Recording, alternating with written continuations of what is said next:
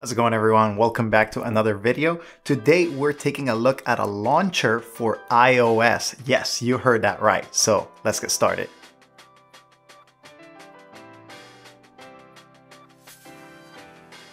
If you're new to the channel, my name is Jose, and here we talk about digital minimalism. So if this is something that interests you, make sure to subscribe.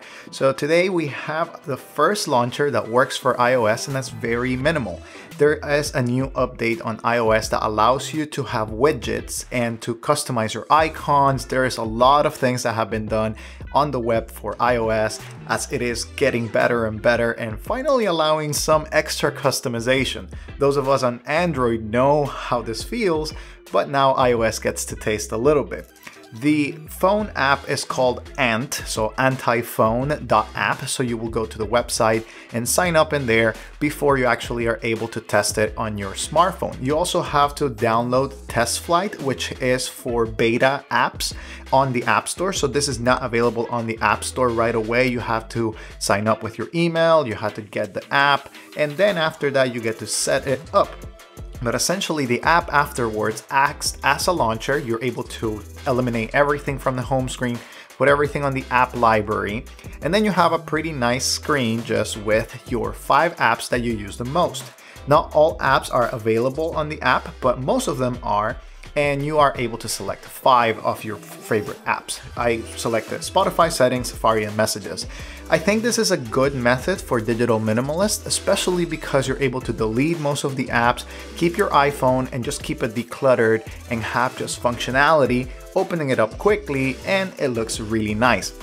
I also have a wallpaper in the description below. Essentially, it's a black screen, but a specific color of black that allows you to hide the full screen just in case that you need to do that. Because if you just put it black with the current just dark mode on iOS, it will look a little bit wonky.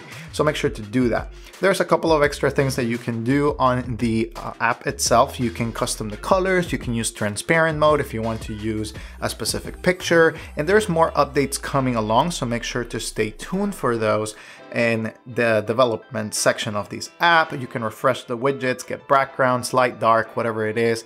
But again, it only allows you to open 5 apps, and this is what makes it a little bit of a digital minimalist. Finally, a launcher. There's other options in iOS, but this one is the only one that is focused on digital minimalism. Actually, the creator acknowledged that is based on the Light Phone 2.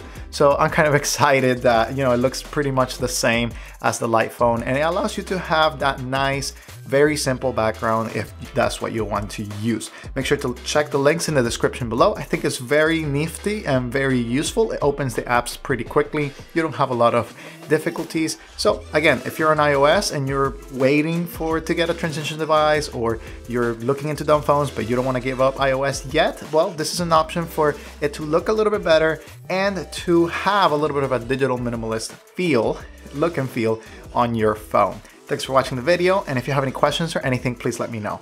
Have a great day.